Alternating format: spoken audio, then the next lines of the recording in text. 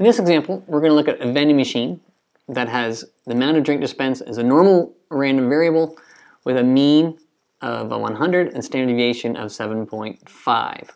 So what I'm going to do is consider, I know X will say is a normal curve with a mean 100 and 7.5 squared. What's the probability that a randomly chosen machine dispenses at least 102 centimeters cubed? Well, that's simply saying what's the probability that X is bigger than or equal to 102. Well, if I think about my normal curve, this is one particular dispenser.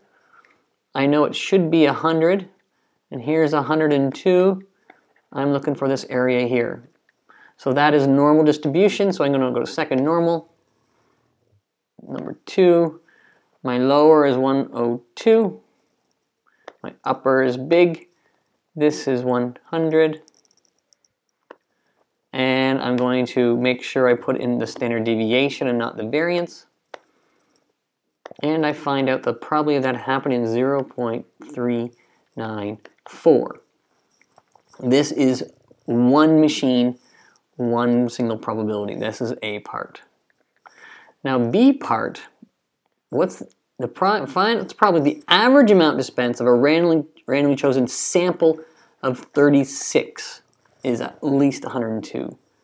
Well, that means I'm going to go the first machine, and I'm going to look at the second machine, and the third machine, and all these machines, all 36 of them. And if I want to find the expected sum of all those, well, I know then that each of these is going to be 100, and so my expected sum, now if I call this equal to t for the total will be normal with a sum of 3600, 100 plus 100 plus 100 plus 36 times. The variance is going to be, well, it's going to be the variance plus the variance plus the variance plus the variance is going to be 36 variances times 7.5 squared. And this is going to be t, the total. If the average is going to be 102, well, I'm going to look for then the probability that t is bigger than or equal to 102, 102 times 36 is 3672.